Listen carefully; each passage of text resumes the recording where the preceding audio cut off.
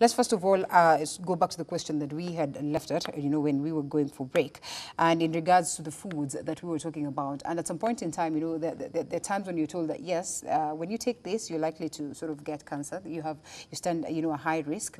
But then one would ask, is it in the aspect of how much you eat, or it's just direct and outright that if you take this, no matter how the portion, you're likely to increase your chances of cancer or high chances of cancer? I would say it's both in the quality and quantity of what you eat. Okay. In terms of quality, it depends on the nutrient compositions. So generally, not just for cancer, but for even other lifestyle diseases, diabetes, hypertension, and everything else, we usually advise people to take more of fruits and vegetables. Close to about 50% of your diet should come from that class of foods. And then the proteins and carbohydrates should be about 25%, roughly. All right. And then when it comes to quantity, maybe the link will now come to in terms of how it relates to obesity, and also the quantity of some of these high-calorie foods. And by high-calorie foods, I mean things that are very high in sugars, the soft drinks, things such as French fries and that kind of thing. So when you eat them in high quantities, you also expose yourself to the risk of obesity, which in itself is also a risk factor for cancers. Yeah. All right. Okay, so that is in the aspect of you preventing yourself anyway. As always we say, it's important that we deal with this at the level of prevention. But then there are times where it has crossed the bridge to the other end where officially you've been diagnosed with a sort of cancer. Before we come to that aspect and understand the kinds of foods that such individuals should take, let's first of all take a look at this week as we celebrate cervical cancer. And according to what my reporter, who of course has reported, there's that aspect where about approximately 9 women die of cervical cancer on a daily basis. That is again also according to the studies that have been conducted.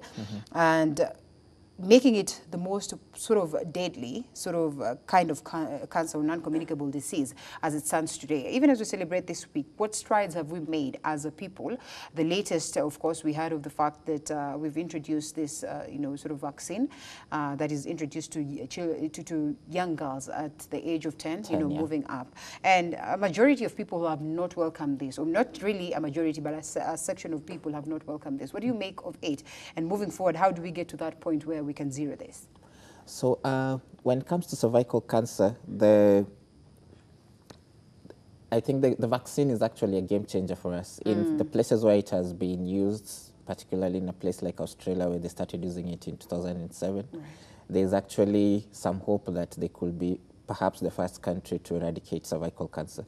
So cervical cancer, by and large, is actually a preventable disease, and perhaps the only cancer we still have a vaccine for at this point in our history. So introducing it to our system should give us benefits that we will see in the next coming decades. And there's been, of course, a lot of controversy surrounding the cervical cancer. Much of it is perhaps based on misinformation, from my opinion. And the vaccine actually works. There has been places where they've used it, they've seen cervical cancer reduce. So when it comes to cervical cancer, it's one of the cancers that have a very good outcome if detected early. Most people, if it's found in stage 1 or the early stages, you'll discover that 90% or thereabouts of them can be cured completely of cervical cancer. So it's one of those diseases we should try to encourage people to get screening for, because there's actually a benefit to being caught early and treated early. That's interesting, and equally very good. And that aspect of aflatoxin, just looking at, of course, the moments or the steps within the country, and that sort of conversation that was ongoing in regards to, we're not supposed to enjoy our ugali as we used to enjoy and all that. I mean, having followed up on the same, because I want to believe that, yes, there's been some proper follow-up on the same. How far are we in regards to demystifying this, or to sort of just aiming away this information in terms of whether it's a myth or whether indeed it was the reality on ground? Unfortunately, at an individual level, you may never know whether the food you're eating has aflatoxin or not. Yes. Because you're probably not involved in the production and supply of it. But for those who are involved in that part of food supply, the food chain, aflatoxin is, just as the word suggests, it's a toxin, it's a poison. Right. It naturally grows on decaying food. And so when somebody takes contaminated food that contains aflatoxin, it has the potential to damage their DNA. Yeah. And if such a patient comes to Bliss, where I work in the clinic, maybe one of the things they might have is liver cancer.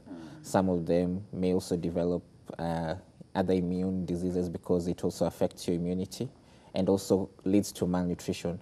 So at an individual level, perhaps our hands are tied. You may not really control what food reaches you. But there are those people in the other side of the production and the supply chain of food who are actually tasked with ensuring this food does not reach the end consumer.